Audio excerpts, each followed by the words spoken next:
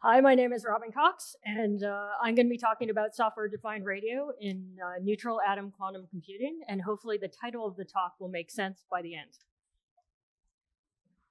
So I have a lot to cover in the next half an hour. I'm going to try and provide some background for what we're doing so the use of software-defined radio makes sense. So I'll start out by talking about what is a quantum computer, why you might want to employ neutral atoms to make one, how we go about creating quantum computations using neutral atoms, and the answer is with lasers. And what, more specifically to software-defined radio, the classical control system electronics that are involved in controlling the lasers, and how specifically we're using SDR and GNU Radio in our control system. So starting out, what is a quantum computer? Quantum computers employ a computational model based on the principles of quantum mechanics. And they were first postulated in the 70s and 80s when people began to realize that processes dictated by classical physics, i.e. classical computers, cannot simulate quantum mechanical processes in tractable timeframes. So people ask themselves, can we make computers using quantum mechanics to solve these problems? So both classical and quantum computers can be expressed in terms of a uniform set of reversible circuits. So we're all familiar with the classical computing model where you have binary bits and a set of universal gates whereby you can implement any Boolean function using only the gates in the set. And for instance, NAND and fan-out are a set of universal gates for a classical computer. And the quantum analog is a qubit and some quantum circuits. So qubits, so let me just start out by introducing some terminology, like what's a qubit? So the qubit is a fundamental unit of quantum computation, and the physical realization of a qubit is a two-state quantum mechanical system. So we're taking advantage of, in quantum computing, of the somewhat mind-bending oddity of quantum mechanics, and that a qubit is actually a coherent superposition of both the 0 and the 1 state. And when I say superposition, what I mean specifically is a complex linear combination of those two states. Sometimes you'll see in popular science literature people say a qubit is in both states at the same time, and that's not strictly correct.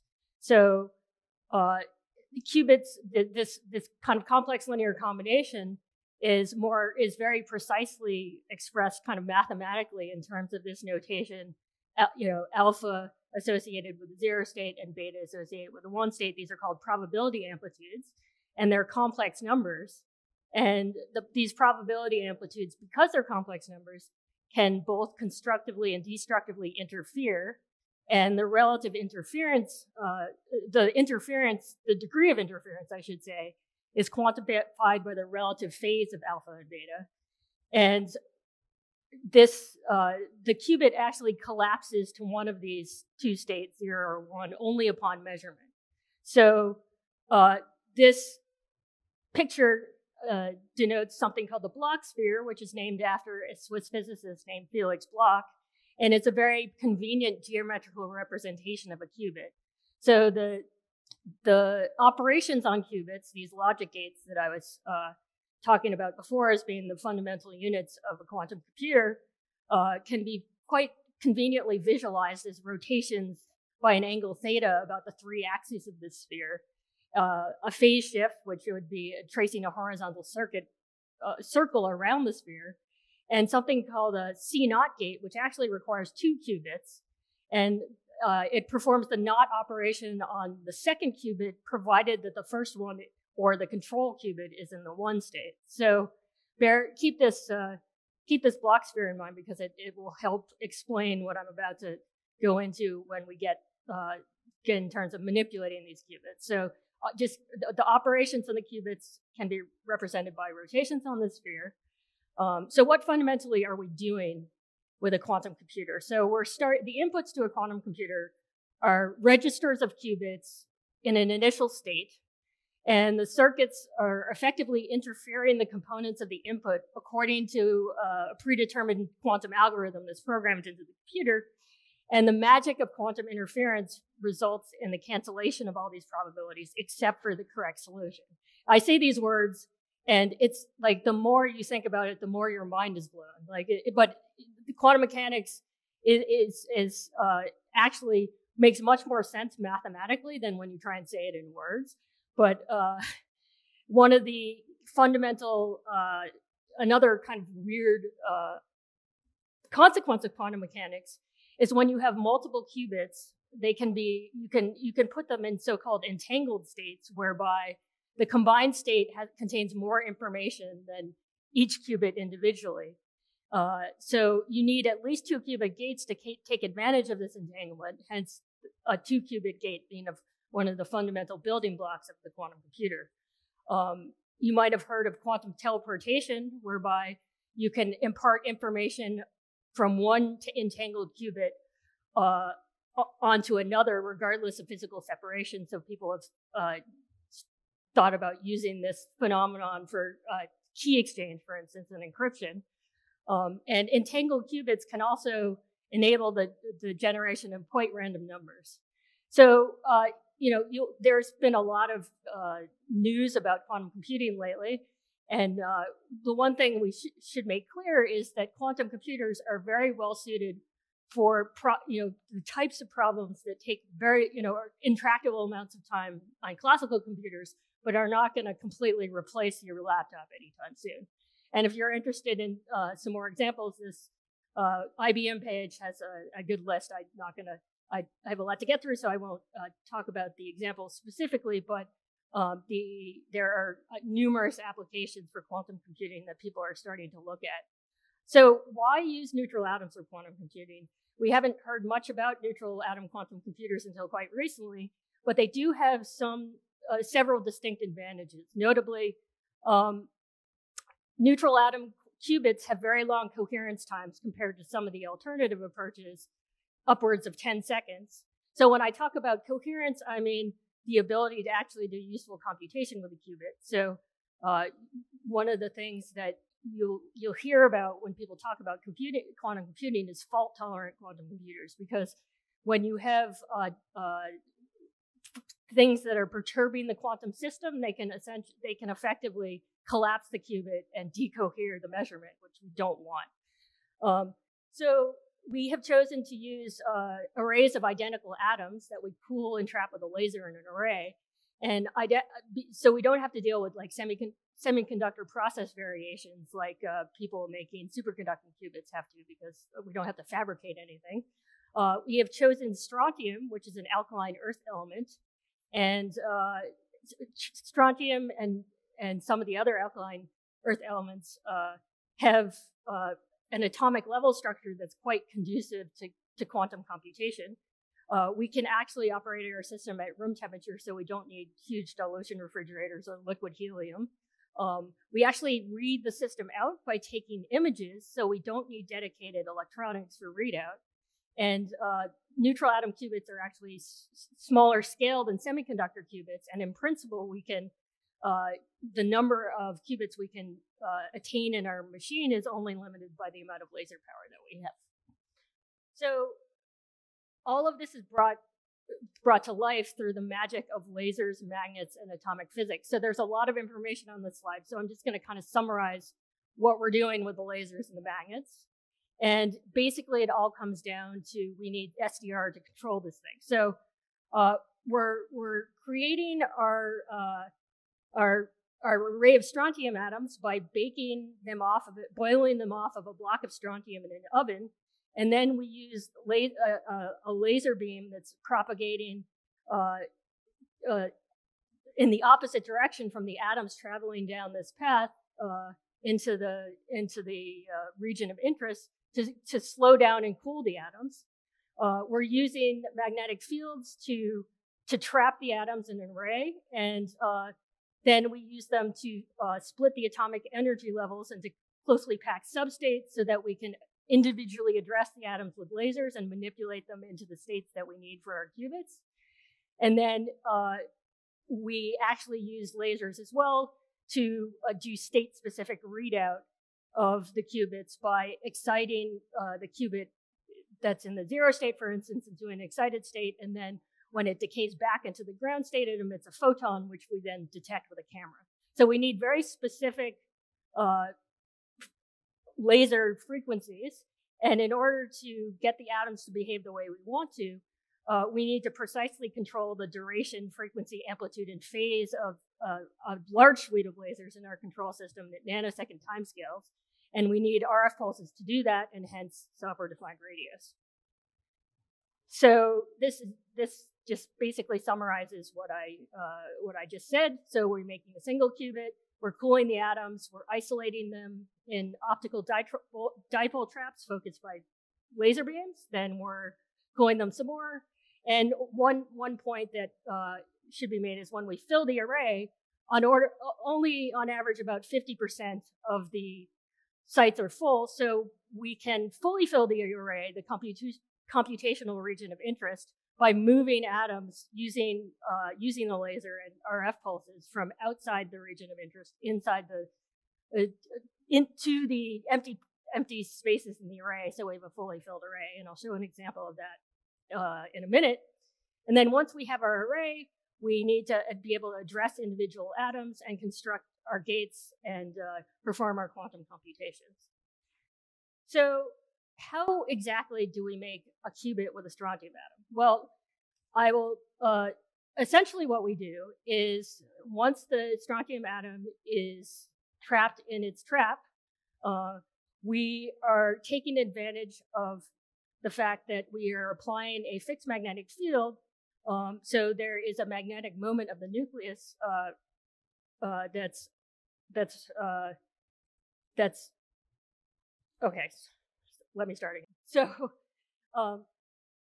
we have a strontium atom in the ground state. We apply a magnetic field.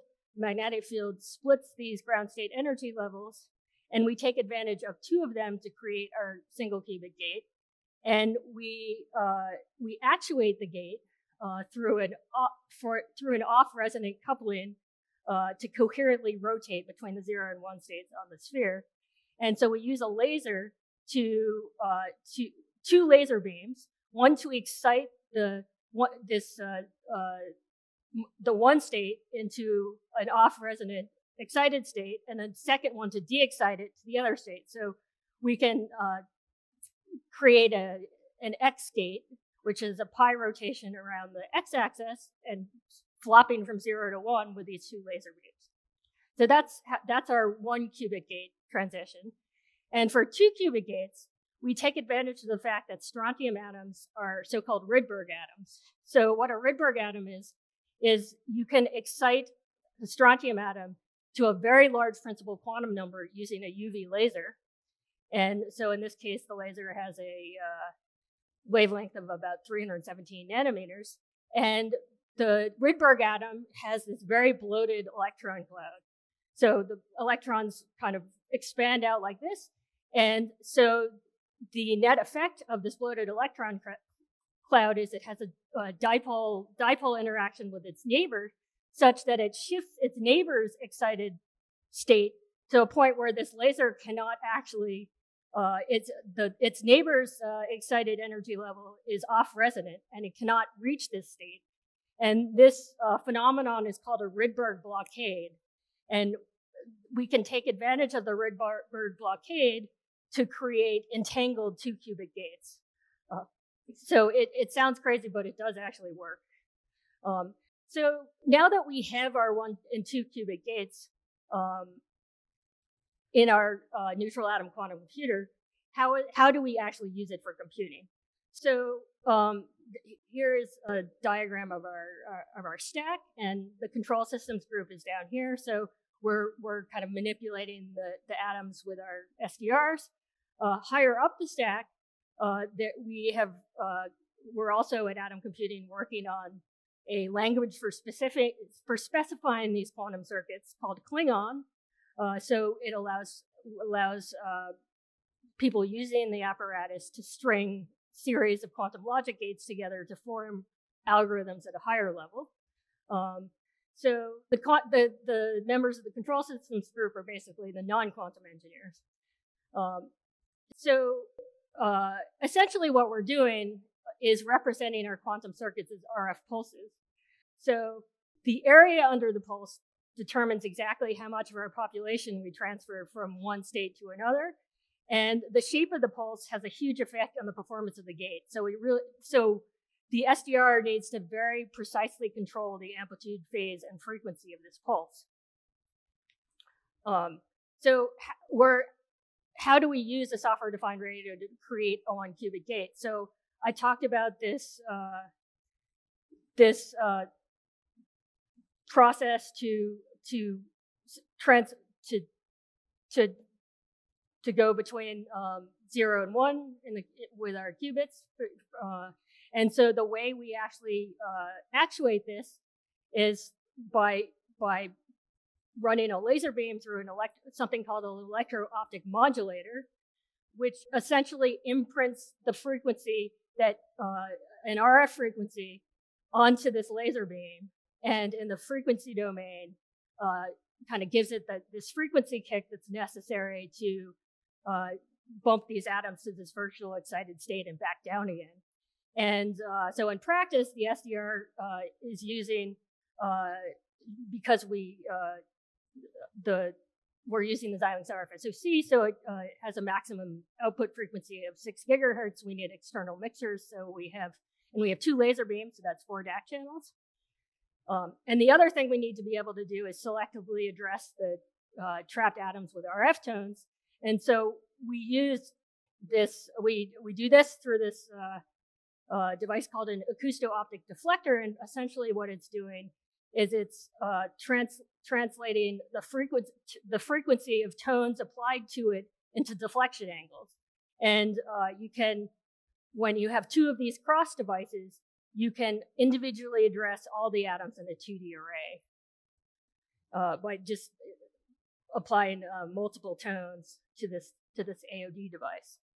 So some of the enabling technologies for this SDR that we need are this programmable pulsar. It is effectively a wired SDR.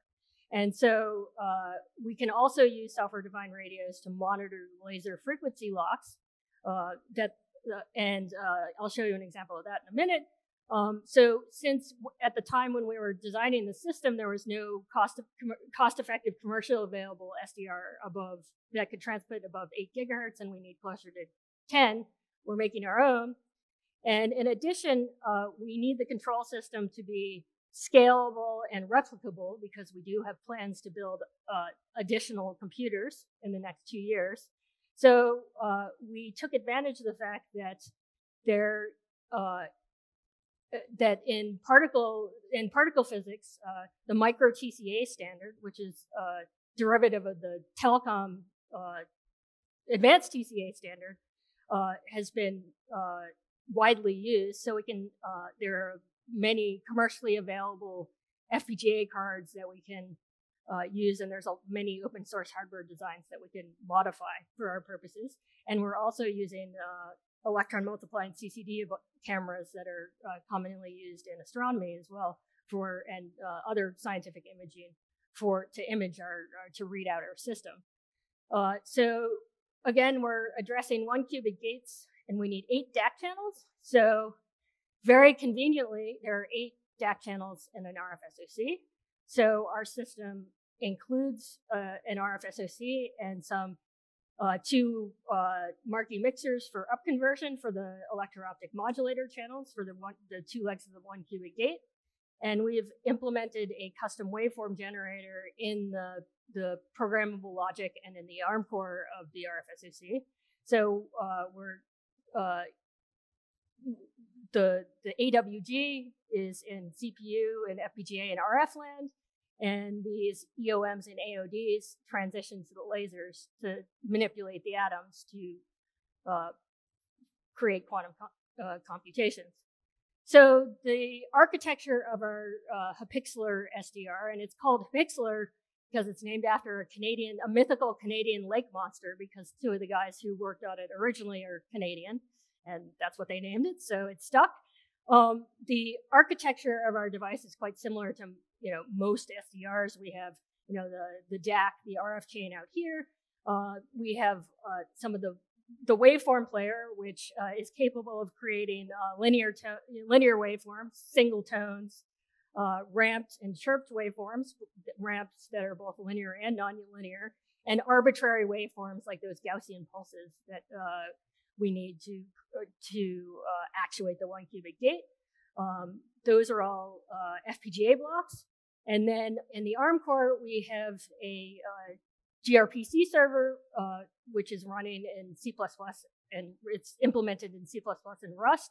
And that is receiving commands from the host PC, from the higher level languages that specify the gates that are compiled down to the pulses and some digital triggers that we need. So this is an example of some of the types of commands that might be sent to the gRPC server, like setting the frequency, triggering, arming some digital triggers, and then playing out the waveforms.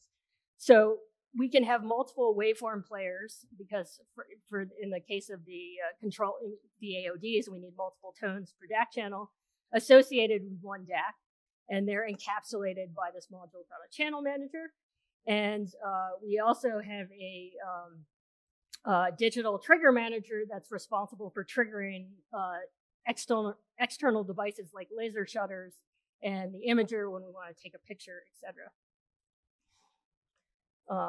So here's an example of what the instructions look like to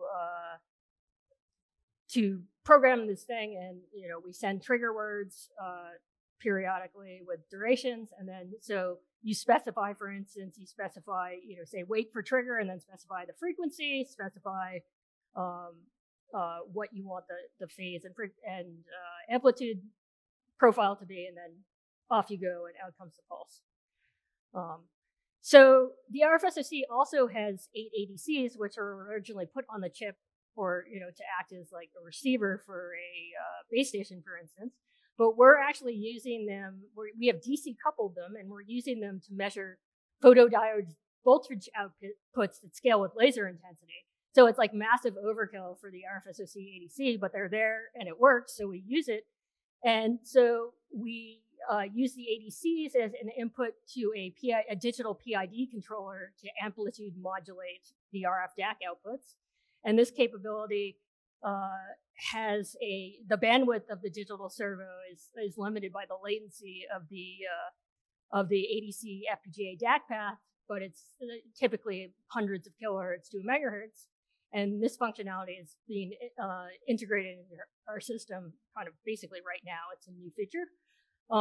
So the reason why we're developing our own SDR is this picture on the left is what our system looked like before. It's a kind of collection of commercial boxes. Each of these boxes is two RF channels. So every time we want 2 more RF channels, we need to add another box. There's this kind of trigger patch panel, which is coming out of ribbon cables at the back of these boxes. We have these analog PID controllers that only handle 1 channel. So again, if you want another channel, you'll have to add another box. So this is not a very scalable model, but it was good it worked fine for our prototype. So what we've been doing is we're designing this SDR to be a MicroTCA card, but we're prototyping with a Xilinx CCU111 RFSoC eval board, and it's actually lurking down at the bottom here. So what we're doing is we're gradually adding functionality to Hapyxelor and decommissioning these commercial boxes one by one. And so the end goal is to replace that entire rack with a MicroTCA chassis. And every time we want 8 more channels, we just add one of these cards. So this is our SDR card. We actually are using our RFSoC system on module because it made the design a lot simpler. And then the way the MicroTCA chassis is constructed, we can have mezzanine cards coming out the back. So this is our digital trigger board coming out the back. I like penguins, so these are named after 2 of the penguins of Madagascar. And this board actually exists, and this board is getting assembled right now. So here is Hapyxelor in action. So I mentioned that we can actually pick up atoms from outside the region of interest and move them to fully populate the array. And it looks like the animation's not working, but what this bottom animation is showing is a single atom that's being dragged across the field of view of the camera by these ramped RF pulses coming out of Hapyxelor and spelling out the word atom. And this movie actually is showing a partially filled array becoming fully populated over time. So that is another kind of fun application and very useful application of our SDR. The other thing we're using software-defined radio for is we have this device called an optical frequency comb in our system, and it's an erbium-doped fiber-blocked laser with a spectrum that's made of discrete equidistant frequency components. And essentially what that is the ultimate frequency reference. So when I say mode locked, what I mean is the laser outputs femtosecond scale optical pulses in the time domain that are separated by the round trip propagation time in the laser cavity. So in the frequency domain, you have, for some reason the picture didn't render, but you have very evenly spaced spikes in the frequency domain that are excellent frequency references. So the way we can use this thing to keep all of our lasers locked, and by essentially beating our lasers against this, mixing them with the optical frequency comb, and the beat frequencies are in the 28 to 100 megahertz range. So they're right in the sweet spot of a USRP.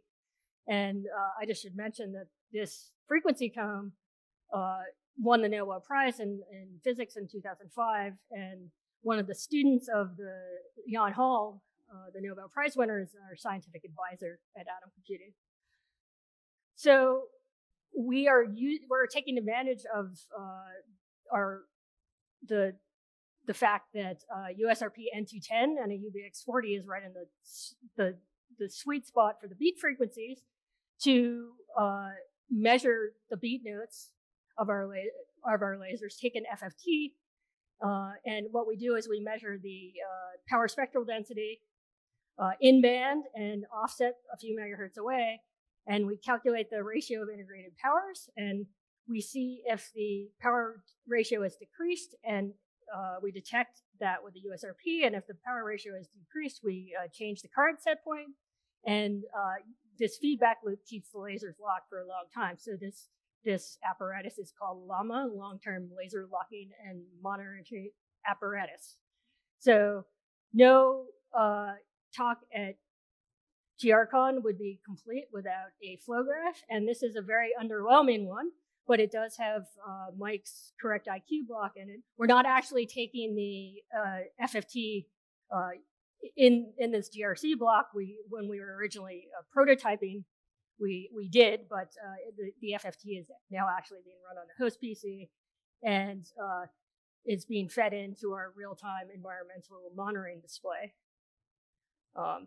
So we actually have an Osmocom source in here instead of USRP source because we started out using a hack RF and then decided that a N210 would be better suited for this application.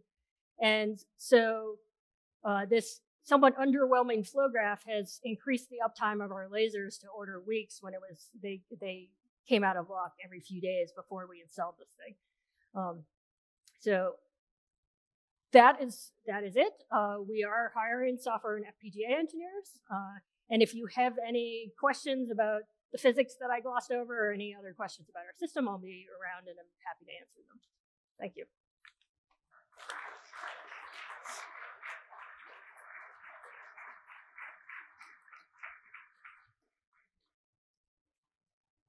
Thank you very much, Robin. Are there any questions from the audience here? There is.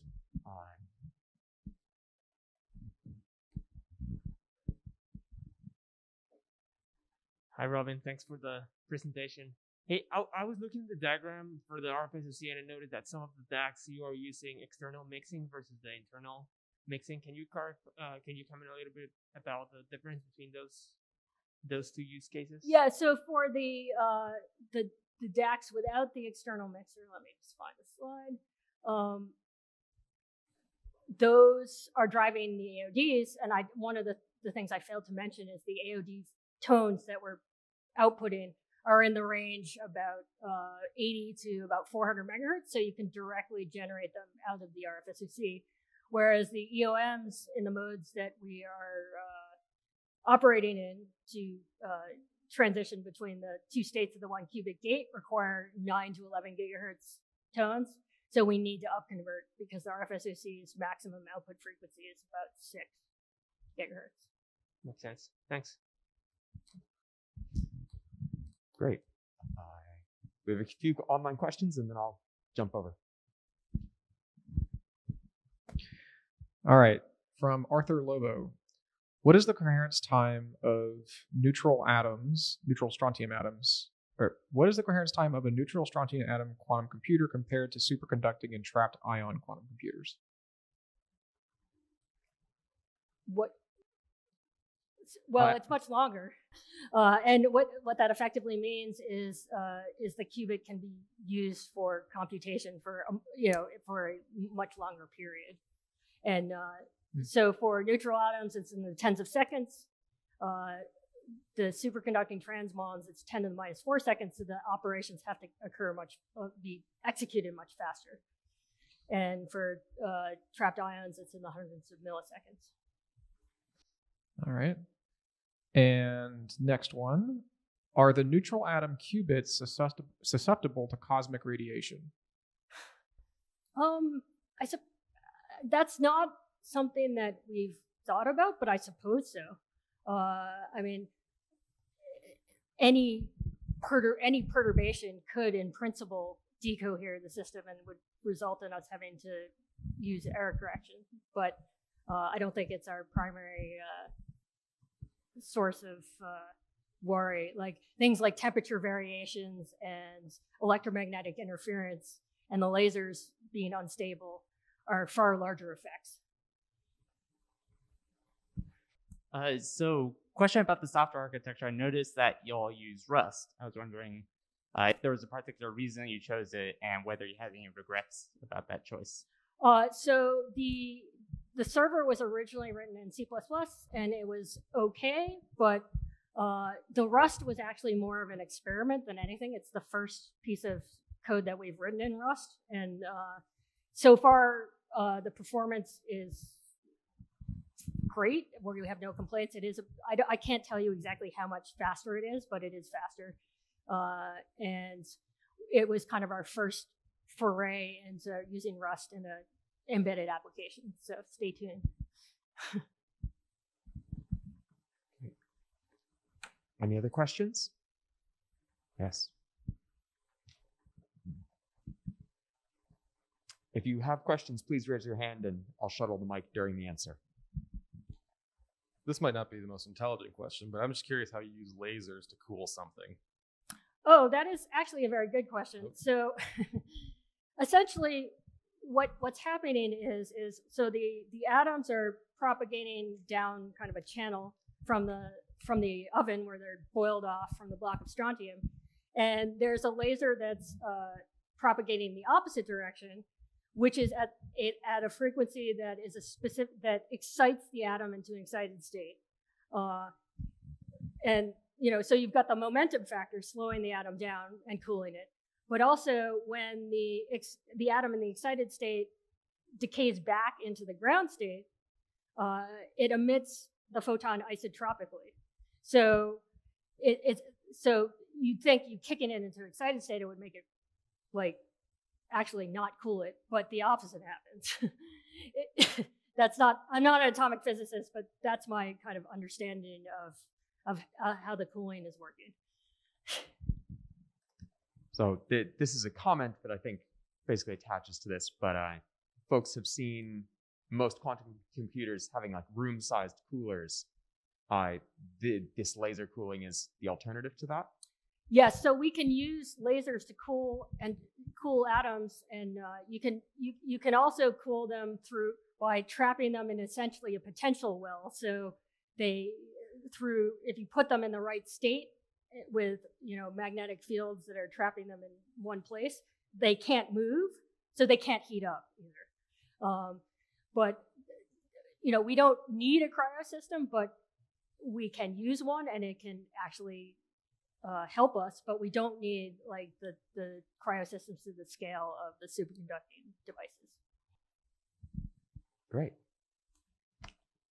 Seeing no other questions, thank you very, very much.